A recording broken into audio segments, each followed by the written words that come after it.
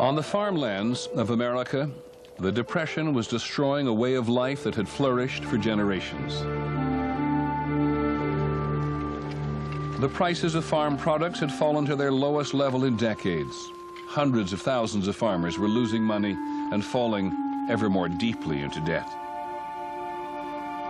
By 1933, when Roosevelt took office, farmers were desperate and starting to organize. In the Midwest, they staged violent demonstrations. They blockaded highways, they invaded state capitals, and they threatened a national farm strike.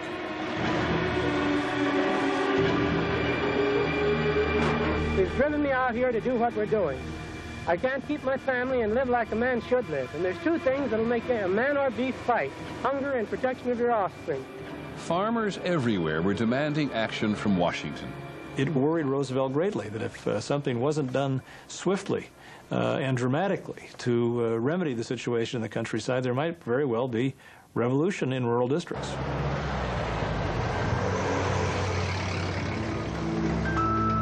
The issue that created the most desperation was foreclosure. With no money to pay their mortgages, thousands of families were losing their farms. It just devastated them, whole families. You can imagine, here's your home. It's not only your business, but your home. The threat or the fear of losing one's farm is the most serious emotional and economic crisis of the Great Depression. And it's what creates so much of the fear, so much of the militancy. On April the 27th, 1933, just weeks after President Roosevelt's inauguration, farmers in Lamars, Iowa, infuriated by a wave of foreclosures, invaded the local courthouse.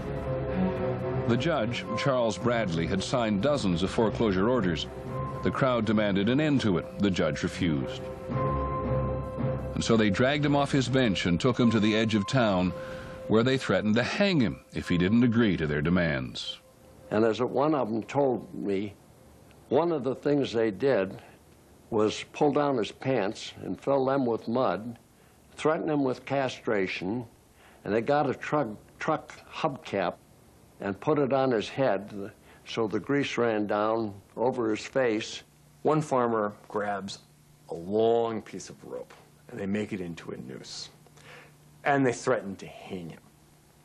Here are these Republican, Protestant Iowans. They are threatening to hang a sitting judge.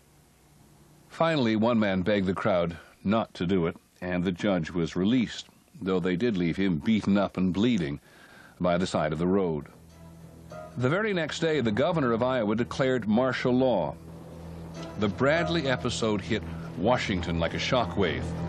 There was a real fear that a rural revolution might begin. The insurgency of farmers helped to quicken the feeling in Washington that something had better be done, and be done right away. In Washington, everyone agreed that